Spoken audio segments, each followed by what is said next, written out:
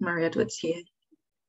And the summer before my research fellowship started, so in the autumn of 2019, I travelled to the western shore of Windermere with Dr. Michael Millay from the University of Bristol, and we travelled to the Freshwater Biological Association.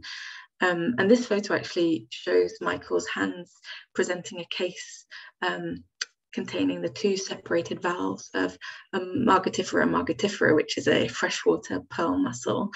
And with a similar gesture, my current research is attempting to assemble a case, which I suppose is less of an argument and more of a kind of container for a poetics of shells, for exploring what bivalve life might be as a kind of model for thinking about solitude and sameness and survival.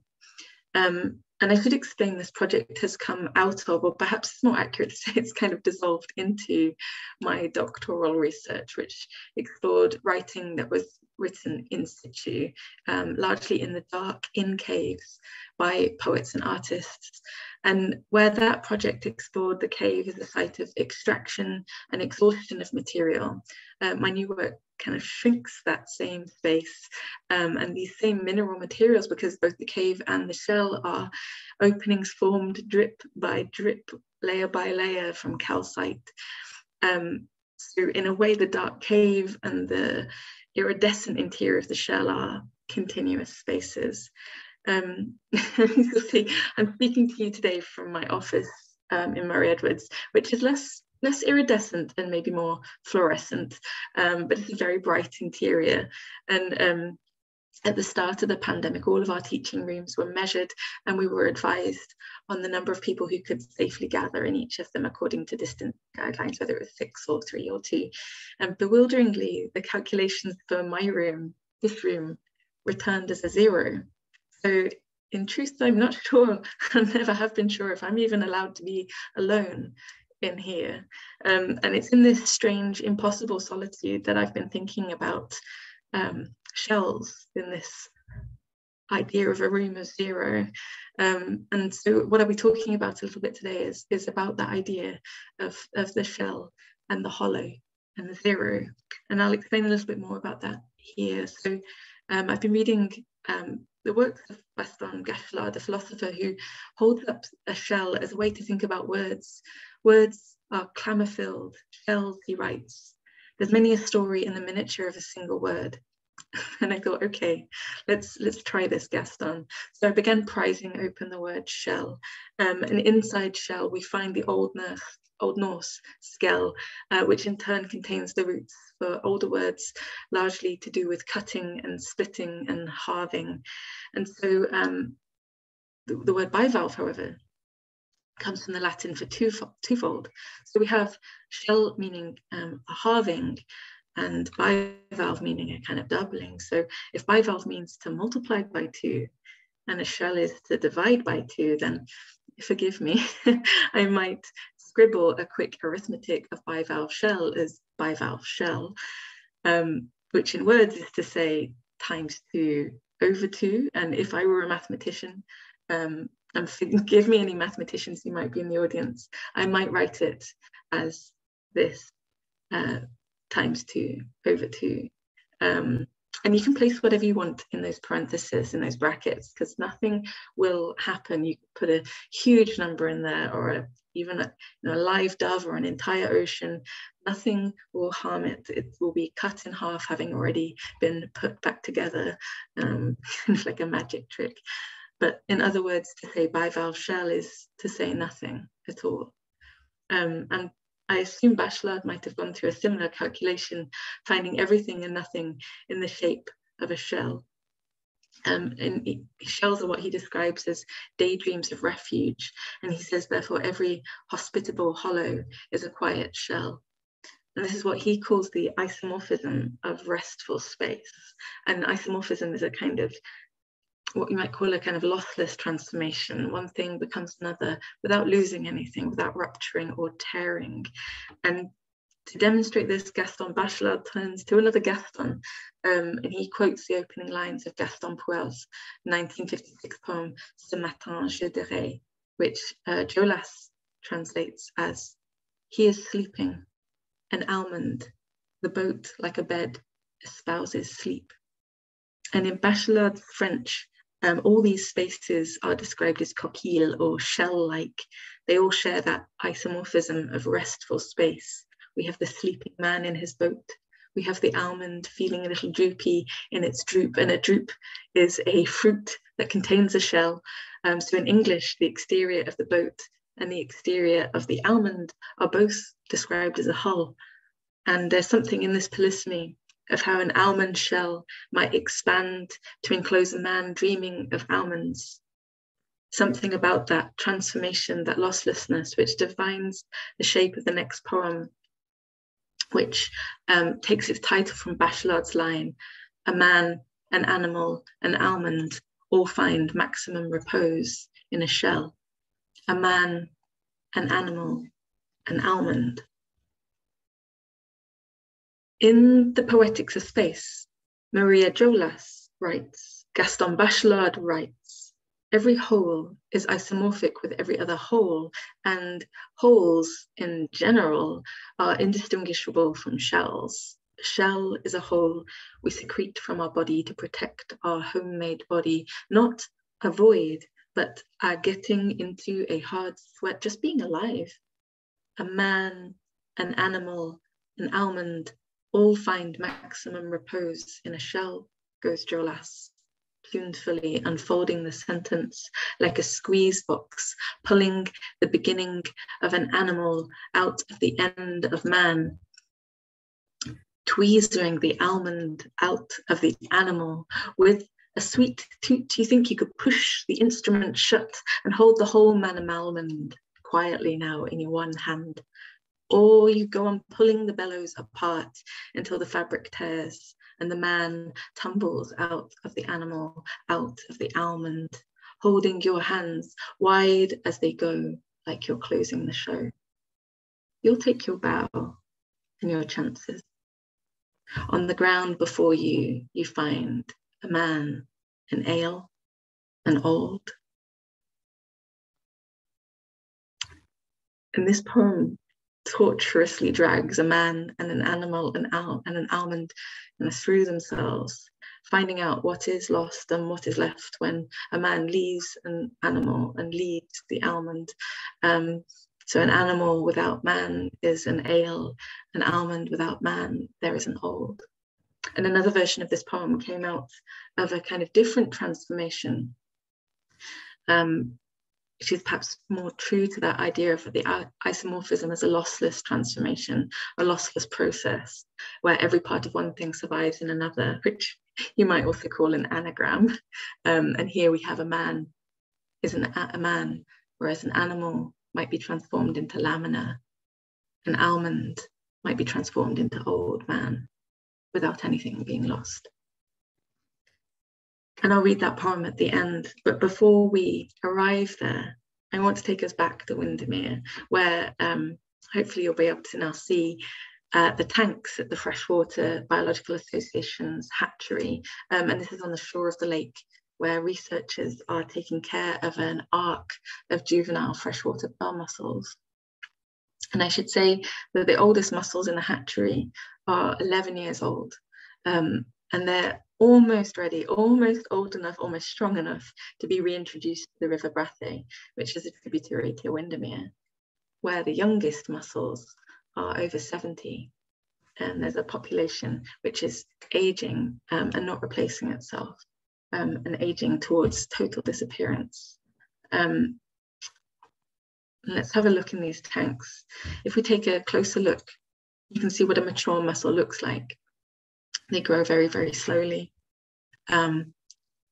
almost like a rock, hardly an animal at all in that sense, and they can live for hundreds of years. Freshwater pearl mussels exhibit what is called negligible senescence, which is to say they don't show signs of aging. They get older, but they don't age. And they can theoretically live forever, but they don't, because acting as water filters, the mussels they're critical markers, and they're also critical makers of a river's health. They are filters, and they are really important to the cleanliness of the river's water. And I'll explain a little more about how they are complicatedly enfolded in the life of salmon and trout. But because they're so vulnerable to very small changes in temperature or acidity, or even the strength of the current in a river, it means that in the UK, freshwater pearl mussels are simultaneously almost immortal and almost extinct at the same time. And in the hatchery, I managed to see these newest mussels under the microscope, and I want to give you a sense of how small these things are. These mussels are only a day old at this point, which also they're also only a millimetre wide. And when I say they're a day old, they've actually been spending the last 9 months in the gills of a trout, where they gestate as glaucidia. And so they have a kind of symbiotic, or probably more accurately, a parasitic relationship with the trout, developing in the gills until they are mature enough to drop into, hopefully, fresh, clean gravel, where they will then grow for the next 200 years into mature mussels. But to give you an idea of what they're like when they're only 24 hours old, I need to switch magnification levels and show you up close that these baby mussels kind of look like grains of sand. And I was transfixed by how they looked like they might be made of glass or sand at the same time, as if it was possible for them to exist either side of this kind of transformation, as sand sintering into glass or glass splintering back into sand. And I should also show you how these mussels move, because they're so much livelier than you might expect. They're in real time in this video, and you can see at some points their see-through muscular feet emerge from their shells, and they're kicking around, for a sense of scale, they're kicking around a trout's scale, a scale for scale. And it will be another decade before these tiny mussels will be returned to the river, where perhaps they might survive and live for the rest of their life, which is also to say the rest of my life and the rest of my life and the rest of my life again and again. And I suppose if the shell has been helping me while I've been writing here in this room of zero, it's perhaps because the shell extends completely beyond my ken. A bivalve's lifespan is so far beyond my sense of scale, both in smallness and longevity. And so here I want to turn to another poet briefly for help, who, and I'm going to be quoting Anne Carson, who's writing on the word oikios, the ancient Greek word for something belonging to the house, from oikos, which is the broader term for the house. It's been really useful to me in thinking about these kinds of restful spaces that Bachelard talks about, that we share with shells, that we share with salmon, that we share with the brown trout, and the whole rest of this bright house. And Carson writes about oikos and how it refers to both the house and the household who dwell in it. And Carson highlights oikios contains both this idea of property, but also of kinship, things that are mine and like mine. And there's something anagrammatic here for me, something isomorphic here in this relationship. But for Carson, this word clarifies for her what she describes as the logic of the lover, the logic of what is mine and what is like mine. And I should also point out that oikos is also the root from which we derive the English prefix for ecology. And so this lover's logic, as Carson describes it, can really help plot what we might think of as the isomorphic or transformative relationships between love and loss in terms of human and non-human kinship. Carson writes that if we follow the trajectory of love, we consistently find it tracing out this same route. It moves from the lover towards the beloved, then ricochets back to the lover himself and that hole in him unnoticed before. Who is the real subject of most love poems? Not the beloved. It is that hole. And tracing that same trajectory, I ask myself, who is the real subject of my project? And to paraphrase Carson, perhaps I should say, it's not the shell, it is that hole. It's that zero, that iridescent idea of everything and nothing, of immortal bivalves and of catastrophic species loss. I realise what I'm writing in my bright hollow is a kind of exhausted love poetry. And so I want to end my talk with my final poem, which is a longer poem, which is called A Man, an Animal, a Lamina. And this was written after visiting the River Brathay. A man, an animal, a lamina, waist deep in hard rush, arriving like a brief river bailiff, pushing my boot through the disturbance. Oh, oh, oh, oh, oh, oh. To find the river is dead in their bed, poor thing, it's a shame, I say, and bend over the lost, wet handset of a freshwater mussel, ringing, ringing, no one from the gravel. Hello, hello. Is no one going to pick that up? I tut at a rock, recite the Wildlife and Countryside Act 1981, Schedule 5, to a bloom of lime. Sticky westerly, run off. A dead mussel is 6 months or a fine, I clarify for the benefit of the dead river. I put 2 fingers to the skin of the water. Ah, shame, I think. Ah, I'm possessed. Ah, blessing. Ah, reading. Ah, sentence. Oh, this river is uncommonly warm. If I close my eyes, this feels like touching 0 rivers or myself. I sing, ah, ah, ah, ah, ah, ah, recalling the air into me like a hazardous toy, and as much as I can take into my out-of-town storage unit where I can hold it until incineration. I gulp the air. Not your uncommon, ungardened shame, this. Ah, shame, sure. But when I say I am ashamed, it is to say that I am without shame.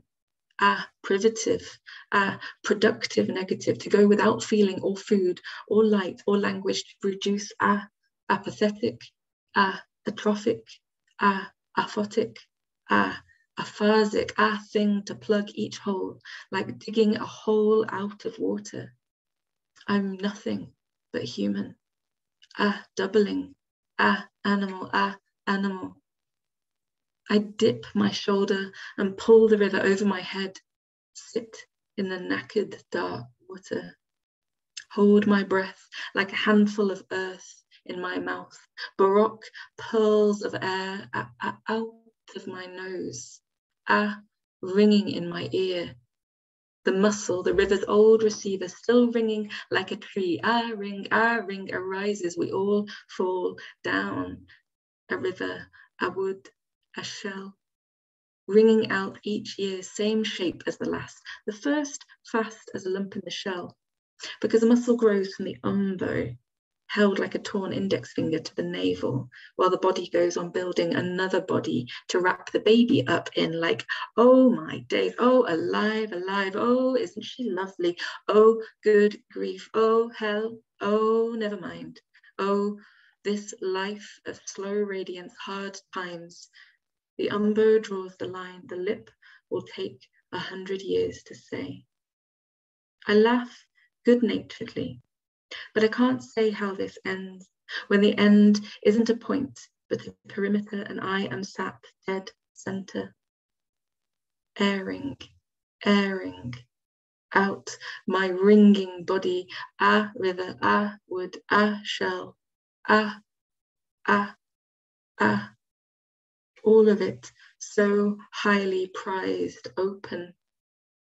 I hear small bones shaking in my ear, no sound just yet, just this disturbance in the water, precious little pressures on the drum of my own dumb umbo, the give in the skin where the poem gets in, where this hinge in the ear between my head and my here has the same 2 notes as this hinge between shell and shell, my umbo to umbo, animal to lamina, a ring to grain.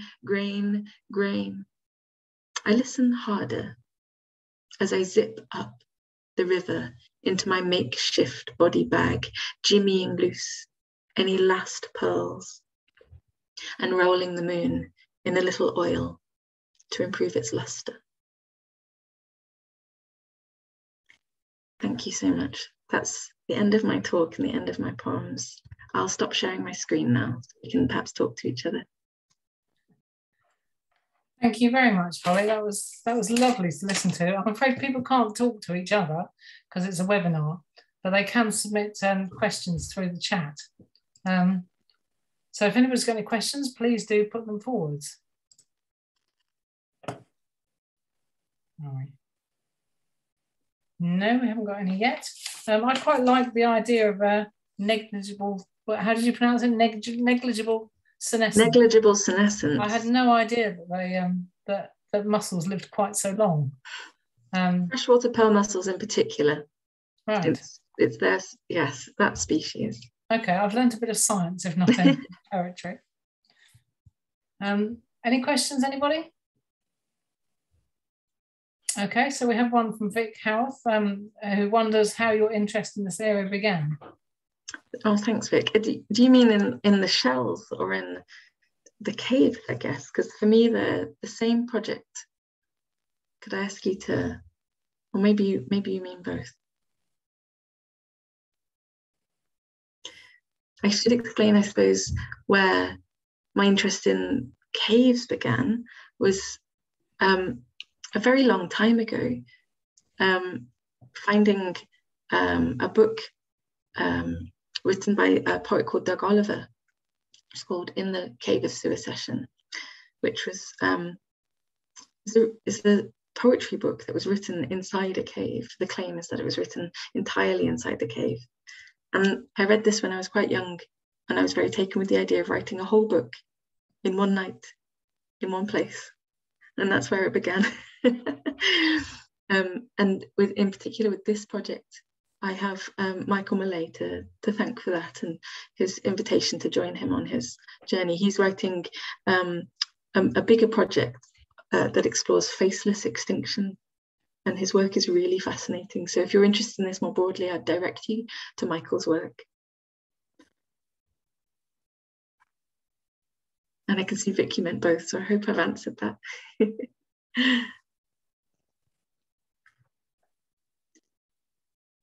I can see Francesca's asked about site-specific writing and the question of what happens to a poem after you've left. So really, it's a really tricky one, and I think there are poems that are written for a particular place that are embedded in those places. There are then poems that are written inspired by places, and I'm quite particular about the distinction between those two things. And so in terms of how much do you redraft after you've left that place, that would change the poem, I think, from one that's been written on site to one that's been written from site, I guess. And certainly the poems that I've read to you today weren't written in the river. Although if I can point you towards some poets who have done that. There's a poet called Anna Selby who's written underwater wearing scuba diving gear and waterproof paper. And Sean Borrowdale has written an entire collection called Asylum, which was written using a dictaphone in the caves under the Mendips. So there are poets who certainly take that much more seriously.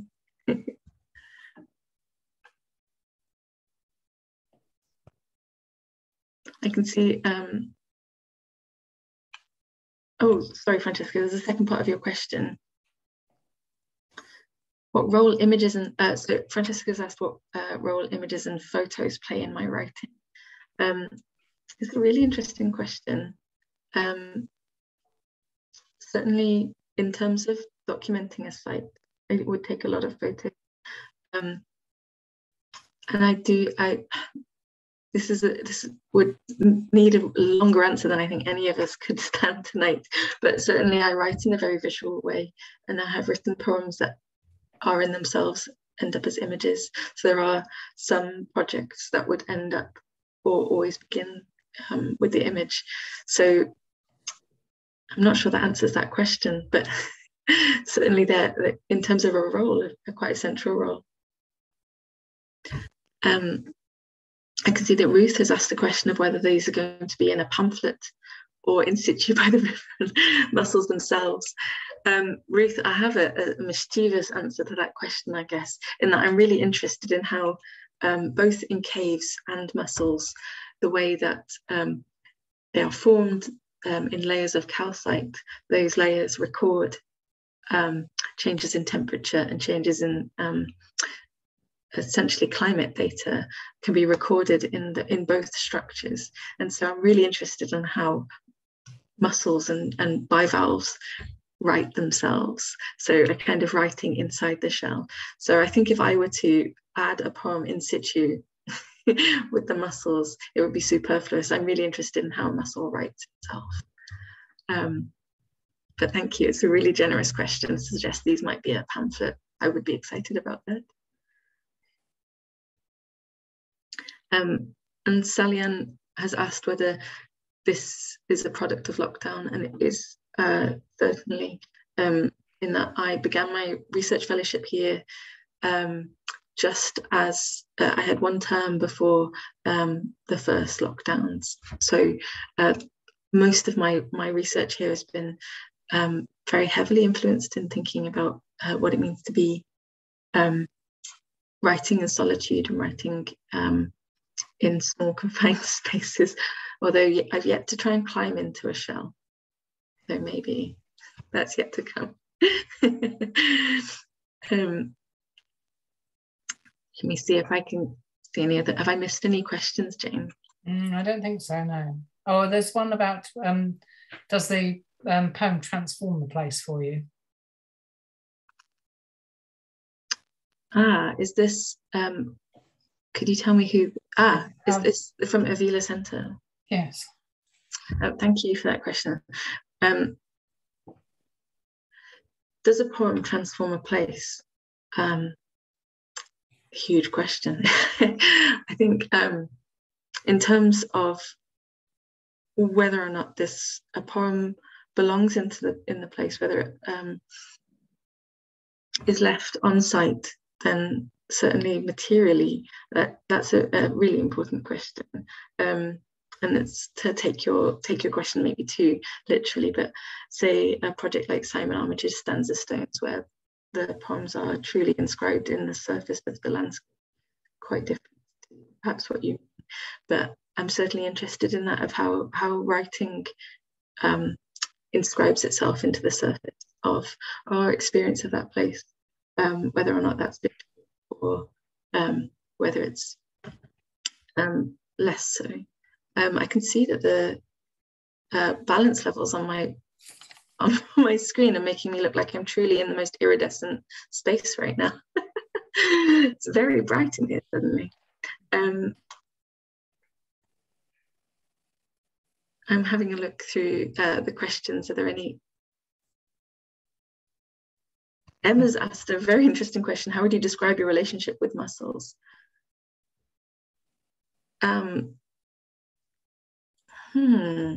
One of fascination, definitely. I was going to say envy. There's something about being able to enclose yourself, zip yourself up. But I think there's something about that enclosure, which was also, I think, through my research, I realised a form of exposure, in that these are very vulnerable creatures. But I think it has led to me looking for mussels in places where you wouldn't expect them. There's in my local park at the bottom of the lake, there's swan mussels, huge, size of a shoe, growing there. So I have become quite fascinated with them.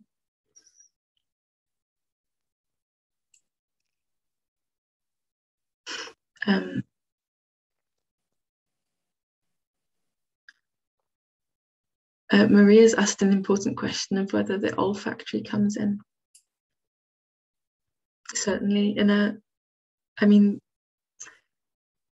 these are really questions that I've never asked myself, so I'm really grateful to you all for thinking about these.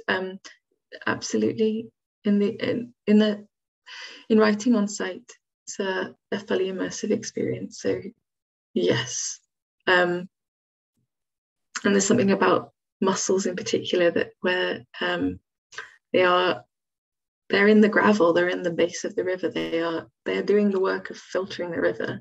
So it's quite an overwhelming smell when you're in the river, waist deep in it, wading around. So yes,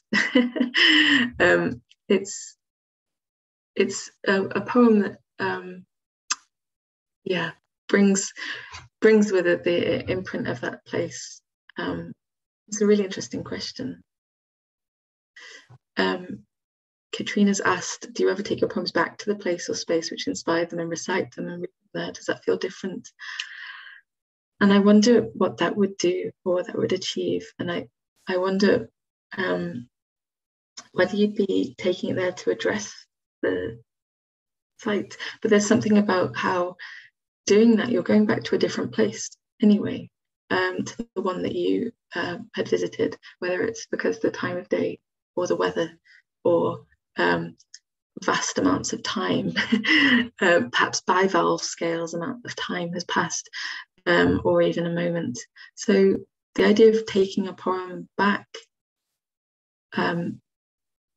complicates the idea of what sight is, I think, and why we write on sight, what we think we're doing when we do that, whether we think we're doing something monumental, constructing something that will stay there, that might be perhaps like a signpost or a sculpture, or whether we think that we're taking a sample, perhaps in the same way that you might take a sample of air for testing later. It's an interesting question, but a more straightforward answer, Katrina, is I haven't taken my poems specifically back, although there have been projects where performances have meant that I've performed the same poem in the same place in drastically different conditions. Jane mentioned that I performed in a shell grotto, and during that performance the weather changed from bright sunlight. I did 12 performances over 12 hours, and so we moved from bright sunlight to a complete storm, which changed the atmosphere so drastically that there was a glass plate in front of me which shattered, which looked like I had designed it to happen. But in terms of that particular site was transformed completely, even within the space of the poem. So it's a really good question, and I'm afraid my answer is less than good, but thank you for asking it. It's really helpful. Okay, thank you, Holly. Oh, no, we have another question. So Emma's asked, I would think that I visualize mussels as something that's usually in a group or large numbers. You're absolutely right. They grow in beds. And I think there's a difference here between the thinking of the bivalve as alive when you find it in a particularly freshwater pearl mussels grow in banks, and then the encounter with the shell, which is something that you might find washed up alone, partial. Perhaps you might find only one half of the bivalve, you find only one valve. And this project started with thinking about shells and the collection of shells and the way that poets and philosophers think about shells, not necessarily of the animal, the bivalve that inhabits the shell. So, but you're absolutely right, Emma, that as an animal, they're very, very much a multiple, not solitary at all. And yeah, exactly, it comes to be a question of what are the effects of species loss? What are we left with, and why do we enjoy collecting beautiful objects, these iridescent interiors that effectively are a cast of death, to be fairly morbid, but yes.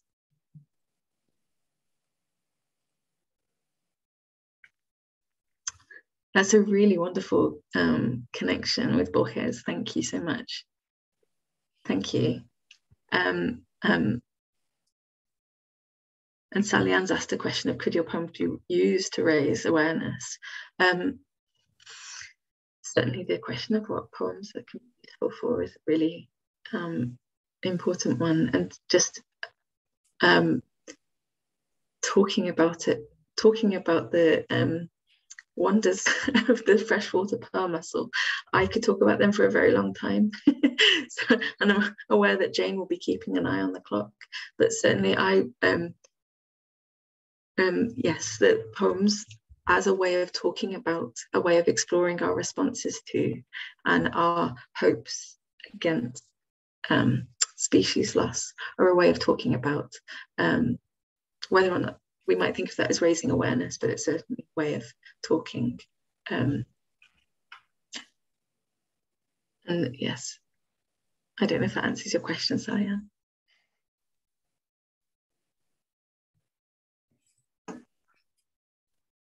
Okay, I'm going to draw this to a close. Thank you so much, Holly. I shall certainly look at mussels, humble mussels on the beach in a slightly different way next time I find them.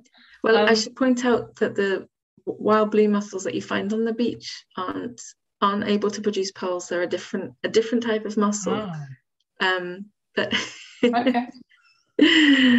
But and with different lifespans in there, but they're also again, I could talk about them for a while, so I'll stop there. But yes. Okay, thank you so much, Holly. It's been really thought-provoking and really interesting. So I'm very, very glad. Thank you, and thanks and to thank you to the audience for coming out on this rather damp and miserable evening. Thank you, Holly. Okay. Thank you so much. Thank you, everybody.